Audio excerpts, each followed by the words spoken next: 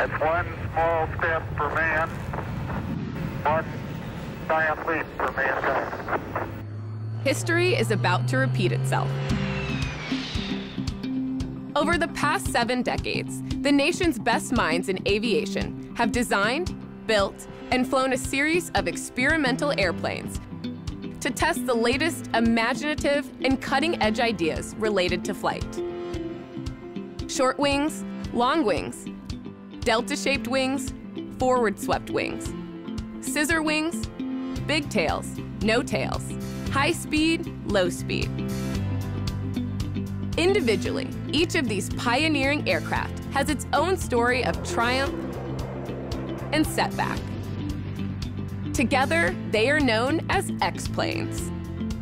Each of those X-planes has an interesting story all of its own. They've all made an incredible contribution to our understanding of flight, and X-planes are really cool.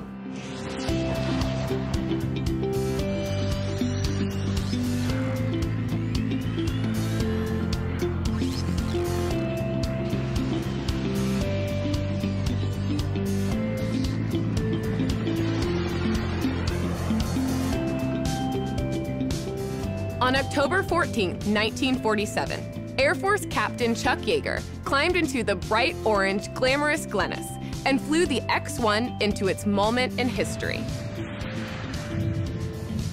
The Bell X-1 was the first plane to fly faster than the speed of sound, thus breaking the sound barrier. Perhaps of all the X-planes NASA has been associated with, none was more cutting edge and became more famous than the X-15 rocket plane. The X-1, it's the most famous because it was the first to go supersonic. But the X-15, it was the most productive of our X-plane programs. Flown between 1959 and 1968, the winged X-15 reached beyond the edge of space at hypersonic speeds,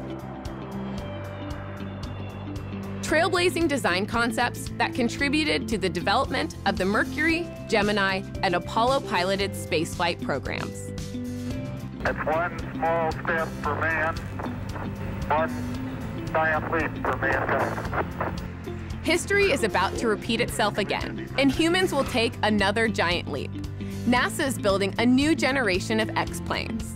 The first all-electric aircraft, the X-57, will increase fuel efficiency, significantly reduce carbon emissions, and reduce unwanted noises. The newest X-plane, the X-59, will be an aircraft that flies at supersonic speed.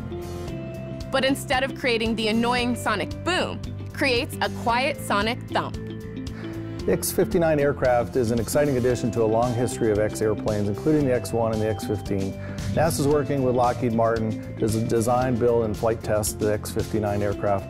It's going to be about 97 feet long, fly at a Mach number of about 1.42, which is roughly around 900 miles an hour. It's got a long nose, engine on top, highly swept wings, and a very carefully shaped fuselage to enable that low boom flight that we require for this airplane.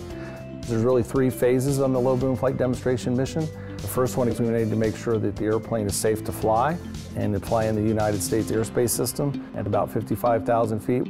Second of all, we need to do validation flights to show that the airplane can fly in a variety of flight conditions and atmospheric conditions.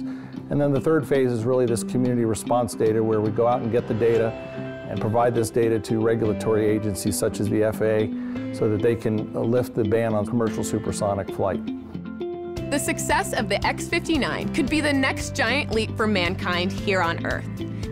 This means one day in the not-too-distant future, you may be flying on a supersonic commercial flight over land, getting where you need to go in half the time. How cool is that? Remember, NASA is with you when you fly.